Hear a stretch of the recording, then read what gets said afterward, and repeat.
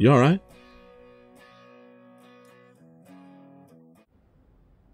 Hey, check this out.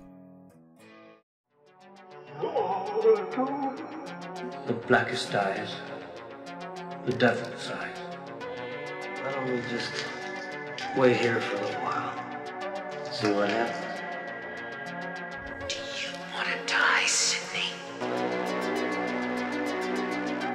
For England, James?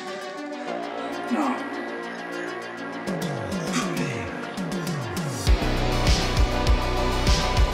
We all go a little mad sometimes. Fill your hand, you son of a bitch! Look what you did to him!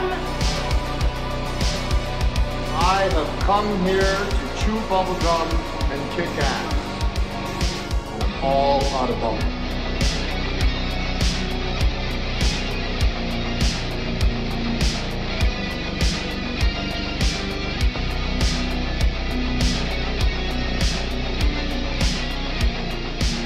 As you can see, I'm not happy.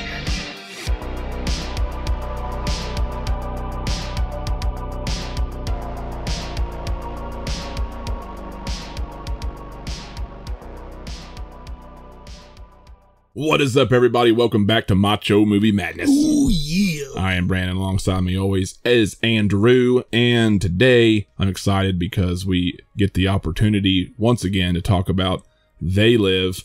We are going to be discussing, reviewing why we love They Live. Yeah. John Carpenter's 1988 classic, cult movie, I should say. It's time to review movies and chew bubblegum. Yeah. We're all out of bubblegum. A lot of movies.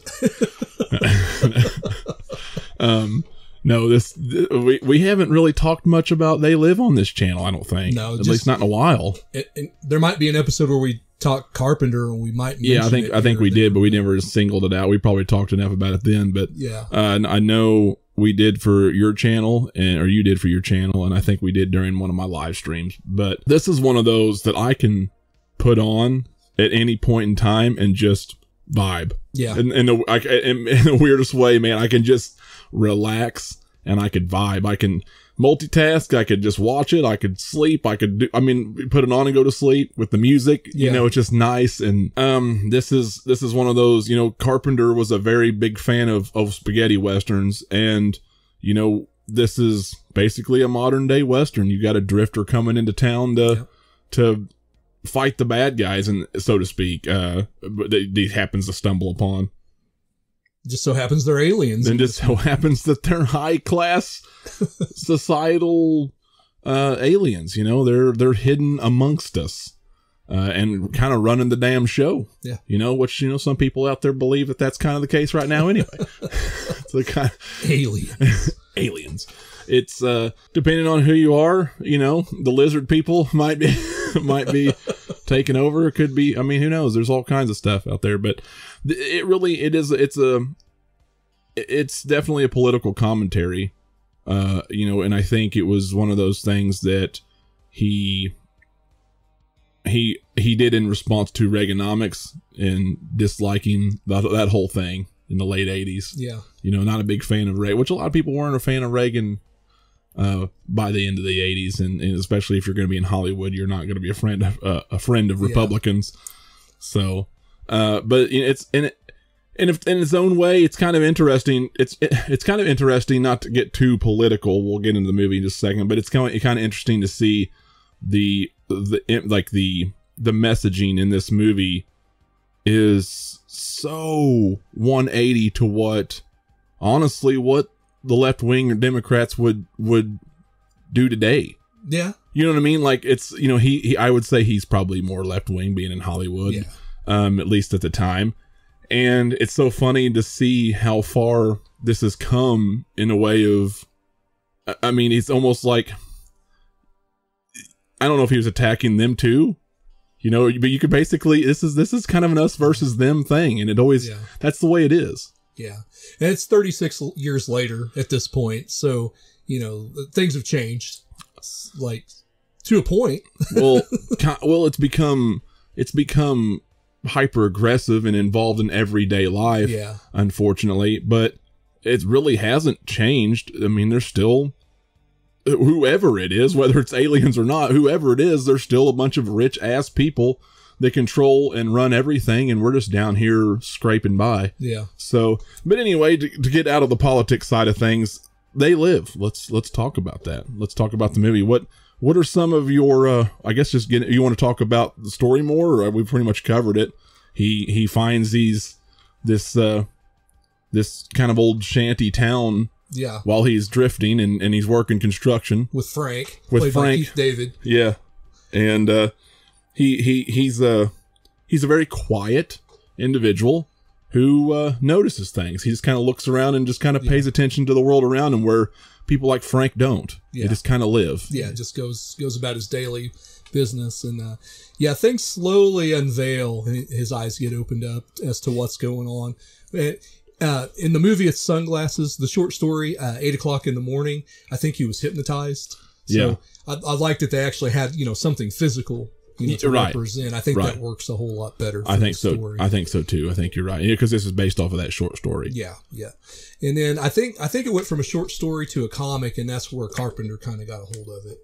And originally, Kurt Russell, they thought was attached to this, but he'd worked with Kurt Russell so much on so many classic movies that he wanted a different lead in that vein. And of course, met Roddy Piper at WrestleMania 3, and the rest is history. Yes. Yeah. And that's one of the many things that I love about this movie is Roddy Piper. Yeah. Yeah. I don't think you look at all of his one-liners in this movie, all of his dialogue that he came up with on the fly from his wrestling promos. Yes. You look at his wrestling skills, and we'll get to the fight here in just a little bit, but what he brought to that, if you cast anybody else in this movie, it might not be as impactful without Roddy Piper in the lead. No, I agree. I agree with you there. I don't think it would have worked the same. Which is crazy to say for a guy who had done one movie at that point. He'd done Body Slam, which we might cover on Warehouse at some point. Body Slam. Yeah, it's fun at least, Yeah, for sure. Nothing. It's nowhere near as serious as this one is. No, I agree. So there's not anybody. Peter Jason would be another notable cast member. You've seen him in a lot of stuff. Buck Flower, who's in all kinds of John Carpenter movies. Yes. Escape from New York. Yeah. He's in Village of the Damned. He's always a homeless drunk or some kind of derelict. And here he gets in with the high society people. Yeah. After living in that shanty. Yes. Come on, fellas. They just come on, fellas. You just don't get it. Yeah. I love that character. Why not be on the winning team here? And of course, you got Meg Foster. Yes. The some of the prettiest eyes I've ever seen. Yes. Ever, and that's about it. So much deception to her character in this one. Well, even in Leviathan, she was kind of like that, and then Peter Weller gets to punch her in the face in that movie. Yeah, she's Evil Lynn in Masters of the Universe. She's just typecast as a deceptive biatch. Yeah, very very unique looking though. This is one of those movies, man. It's kind of a slow burn. At first, it really takes a little while to get going, and I think that's why it's so chill, and I think that's why I can just sit there and kind of vibe to it, as the kids would say. Yeah. I could just, like I said, I can just relax and enjoy the music, and I can enjoy. It's something that slow build doesn't bother me. Yeah. It doesn't. I know what I'm getting every time I put it on, and I can just kind of chill out. And it's just it's Carpenter movies for me, and I'm sure I've said this in the past a bunch of times, but it just seems like I feel right at home with them. Yeah, there's just something about between the music and the style, and because his movies, when there's no music, it's just quiet and it's calming, and I've always just loved his style. Yeah, and the same goes for Halloween 3. I can put that on and just even with that. I mean, I get that stupid jingle, but everything else in between, I don't know. There's just something about his movies. Prince of Darkness has that.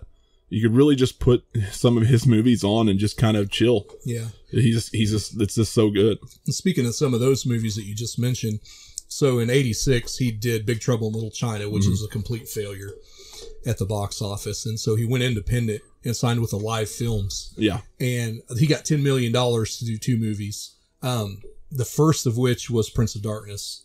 And this one, he only had $4 million to make They Live. And I thought for the minuscule budget for the late 80s, $4 million, he did so much in the universe building in this movie. Oh, yeah. For sure. You look at when Nada, Piper's character, finds the glasses, and, he's looking down the street, he's lifting the glasses up, and just the map paintings there are just brilliant. Yeah, absolutely. Yeah. Consume. I love the world he created there. The little shanty town that he's in, when they have that raid, when the police come in, everything's lit by the flares. Yes. I like the look of that.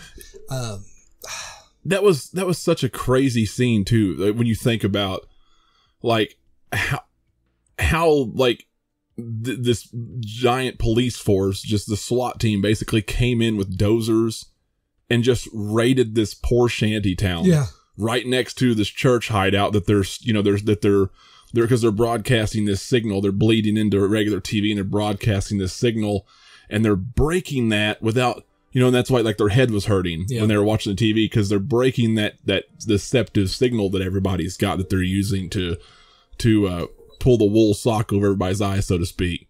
So when that signal gets broken and they're kind of warning them about them, their head starts to hurt. They get a headache. Yeah. I thought that's pretty, because that signal's pretty good effect. It's pretty neat. And then you just makes you wonder why all of a sudden that this poor shanty town is just getting raided. Yeah, it's got to be because some of those, the rich elite, what were they calling them in this movie? The human power elite or something like that. Must have known there was some kind of resistance and wanted that. You signed off on it to get stomped out. Yeah. Yeah. Because, right across the street, it was where all that was going on. Yeah. But yeah, I like that. All the stuff where he's, running around, before he shoots up that bank and everything, it's black and white with a little drone. I like all those scenes, man. I do too. The world building, it's just fantastic. And who are you, little fella? Come to spy on me. Yeah. I don't think so. What do you think about the not nice the relationship with him and Frank? I really enjoyed that dynamic between him and Frank, and it's so funny. Frank, it's kind of, it's so realistic in my opinion, because you've got Frank who's literally just wanting to stay out of the eye of the public. He's wanting to stay out of the eye of whoever. In my opinion, I think Frank knows something's going on. But he doesn't care. But he does not care because he doesn't want to mess with it. And I think that's comparable to what most people are like. Yeah. Really. And not just nowadays. How they've always been. But I think for sure nowadays, people live in denial.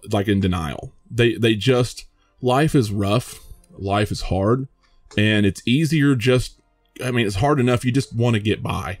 And sometimes when things get a little bit out of hand, and when things get real, and you start thinking about people out there actually, maybe some of these conspiracies are real, you don't want to deal with it. Yeah. Like, this is too much for me, man. I don't want any trouble. For me, brother. Yeah, that shit don't work for me, brother. I just want, this is already bad enough. Just let me be. I don't want to be involved.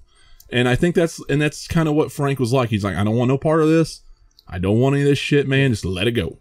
And, and of course, John being the hero and not having anything anyway, he's like, no, hold on a second. This is some bullshit. Let's, So it kind of represents two different type of people in the world, and especially in America, and why this country became what it became. Yeah. And I think it's really good play. And of course, when Frank was forced after that fight to confront that, when he really found, okay, this is actually real, because he probably didn't know for sure, but I think he suspected. Right. You could tell because he was like, no, I'm not putting on this shit. Yeah. So listen, you crazy mother. Yeah, listen, you crazy mother.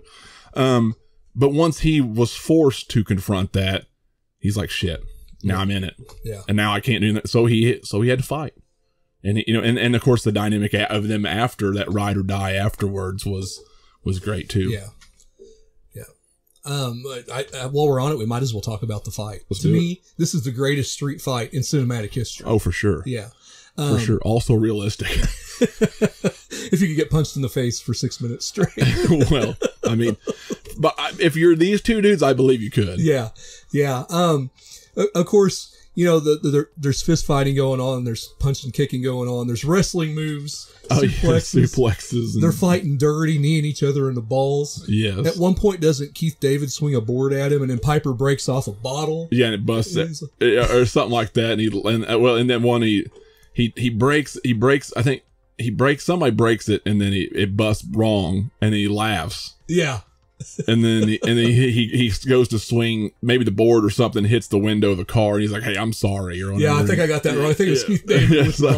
Yeah. Just I love that scene. It's two friends fighting, and it's like, you know, they're fighting. They're mad in the moment, but at times they're breaking up and laughing during the fight. And that's what makes it great. But neither one of them want to give. Like they're gonna win, and in the end, Piper ends up winning just barely. And of course, then it's so funny when they walk off and they're walking down the hall in the hotel afterwards, and they're beat, tired, and just beat up. And it's so funny just watching them hobble along. We take a nap for like 3 days here.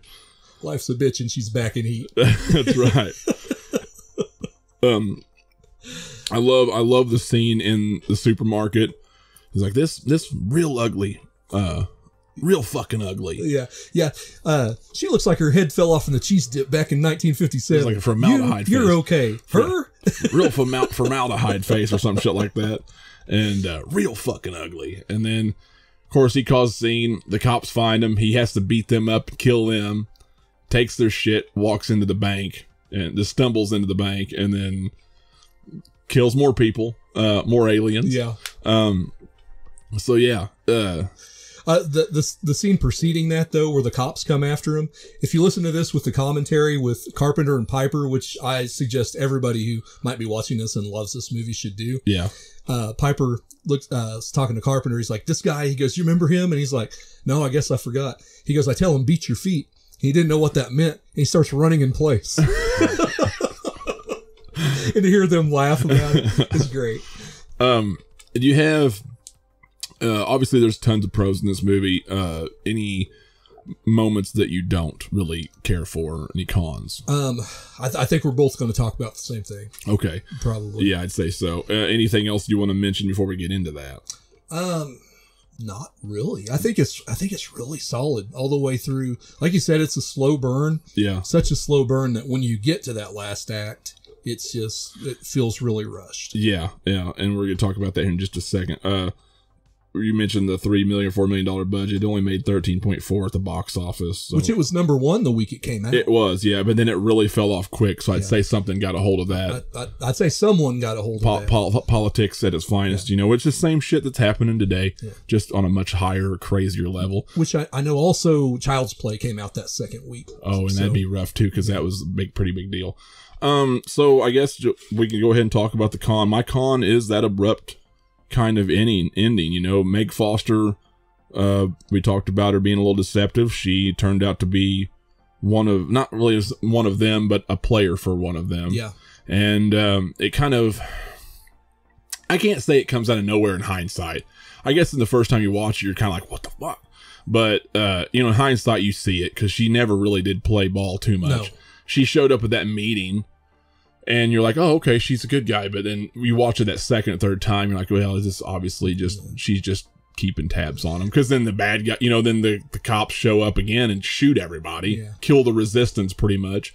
It just reminded me of another con, though. In that scene, when they give him the contacts, and Piper's always wore the sunglasses, you can tell that Roddy Piper's never put on a pair of contacts in his life. When him and Keith David get those, go back and watch that scene. It's actually funny. It's not so much of a con. Yeah, he has no idea what he's doing. Yeah, he's struggling.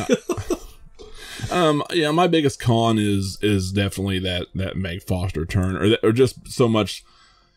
They went through the studio and they shot up everybody and was trying to get to the roof to kill the signal, and they finally make it. They finally find Holly, which is Meg Foster's character, and then he's overzealous once he finds her, so he runs up to the roof. She catches Frank and shoots him right in the head. You don't see him again. Yeah. That's it. She shoots Frank in the head while he wasn't even paying attention. Yeah, that's not a good way for him to go out. No, terrible way for Frank to go out. And then, he gets up there, he sees it, he tells Holly to stay clear, then Holly pulls a gun on him, and that's when he realizes and he manages to get the shot off on her, and then they shoot, helicopter guy shoots him, and then he manages to get the shot off on the signal, killing the signal, and you have that ending. And of course, the broadcast signal, it kills that deception, where it kind of where it masks those aliens' face to make them look like real people. And then of course you got people sitting around the bar, or these dude screwing this woman in bed or whatever, and she looks down, and he's like, what the hell? That's kind of a way to end the movie. So very abrupt, funny, but also very dark, and ending. It's a very Carpenter-esque ending, where you have the old cowboy coming in and dying at the end, but he still kind of saved the day a little bit. I feel like, because with credits, this is like little under an hour and 35. I feel like there's probably 10 minutes missing there. Yeah, it feels like a 10 or 15 minute kind of thing. It just, because everything, it's like I said, it's such a slow burn, and when you finally get there, it happens so fast. Yeah. And your good guys go out so quick, and it's just like, what? Yeah. Like I guess you expect, because it's Hollywood, to go out in a blaze of glory a little bit more, and I guess you can say they did, but it was, and they got the job done. It just seemed, I think people who watch it kind of know what I'm talking about, though. It just seems weird. It's definitely a Carpenter ending when you look at some of his other endings, like The Thing and things like that. But it does feel more rushed than those. Yeah. That's pretty much it. The underground, I guess, layer that they have, like this underground society. Like, I don't even know, because it's such a weird thing, because they use the little teleporters. I've got one that can see. And they go down. And they find this hole, and they go down in the tunnels, and that's where they meet the homeless guy who's flipped, and he gives them the grand tour, as he says, and which leads into like this big ballroom where they're having their little get together, and then it goes further in, and it comes up into the studio where they're at, which leads up into an actual like building that you'd expect. And then a full on, like, not skyscraper, but a big building with a roof and an antenna on it. Yeah. And then, of course, you got that little area at the beginning where they're all zapping back to their homes. So you've got outer space there. And that's like one of the only times where I'm kind of like, what the fuck in this movie? It makes sense, though. That's home base to them, I guess. It is, but it's underground. But then you've got space, and then you've got a studio with a building, and it's LA. Like, what is going on here? Yeah. So, I'm not supposed to make sense of it. I guess I'm like, what the fuck is this? Just obey. Just obey. That's the move. Just obey. Just consume, get married, and obey. Eat, sleep, make money. Yeah. Have babies.